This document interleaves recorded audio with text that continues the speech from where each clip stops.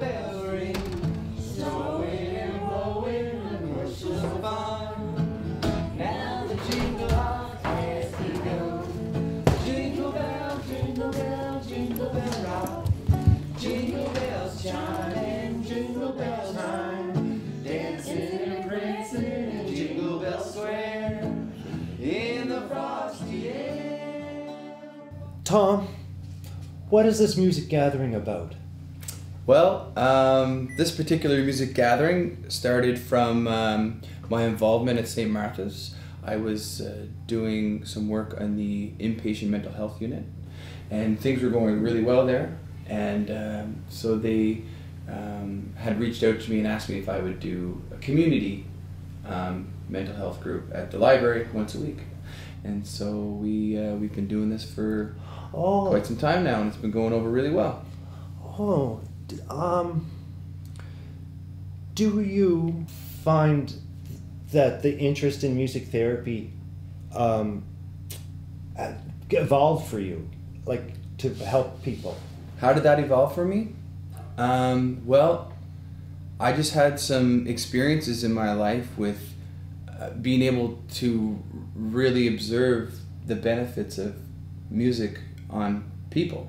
It started off with my observation of my grandmother. When my grandmother developed dementia and she was very anxious and she was very confused, I would go in and I played music for her, and I could see a lot of anxiety being released and her confusion released. I found her to be more calm and happier, and I found her to be familiar with what was happening. So it was a moment that I felt music was providing her with a moment of calmness, but also familiarity. Wow. and kind of normality. So that's how it started for me, and then yeah, just kind of went from there. That's great. What sort of people do you work with, and what sort of the problems are they dealing with? I've worked with almost everybody, any kind of person. I've dealt with children with muscular dystrophy or autism, children who might be considered at risk, but also adults with acquired brain injury and adults with depression and Alzheimer's, and so really I've worked with an array of conditions. Oh, yeah. Yes. Do you find music therapy helps people with mental health problems? Yeah. Yeah. It's a very good therapy because it really allows people to get outside of their heads and more into an art medium. Just the process of singing and the process of expressing and talking and creating, all those things really seem to help people calm down and help people maybe work out what's going on with themselves, and it helps them make connections with other people, and also it just helps them sometimes communicate clearer to people with what's going on with them.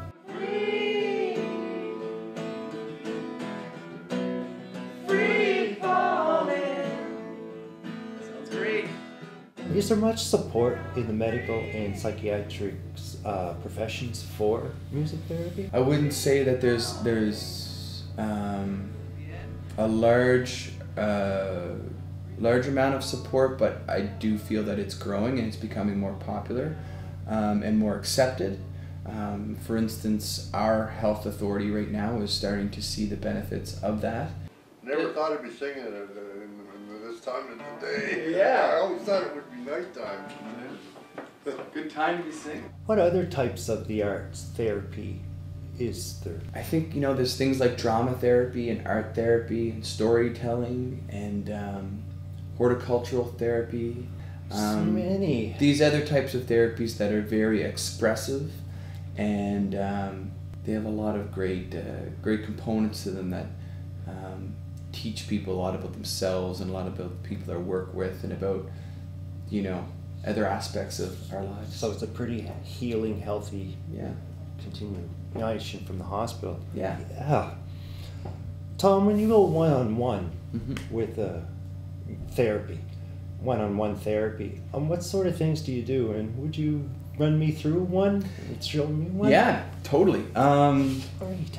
Well, you know, you're always like when you're working with someone, you ideally want to figure out, you know, what are these person's goals, and what do we want to help them strive to do. So you want to use, you want to find out how to use their strengths to help their weaknesses. You know.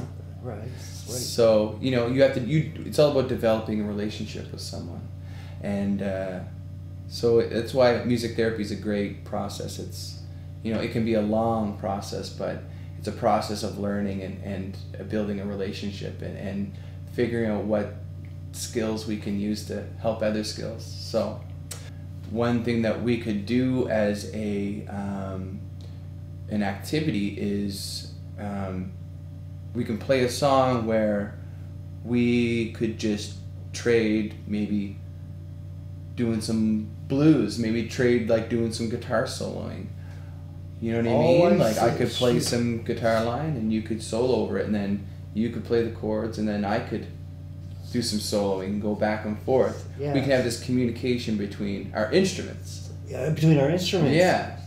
Would you be comfortable doing something yes, like that? I would enjoy. Yeah. To run me through. Cool. Yes. So we'll grab our guitars and hey.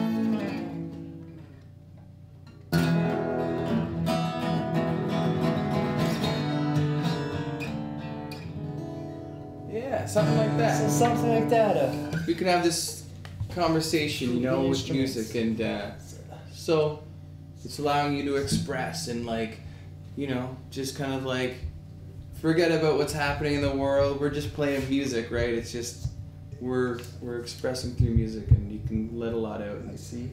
Personally, myself, from with your classes that I've been with the group today, I've been learning to enjoy music through your pleasurable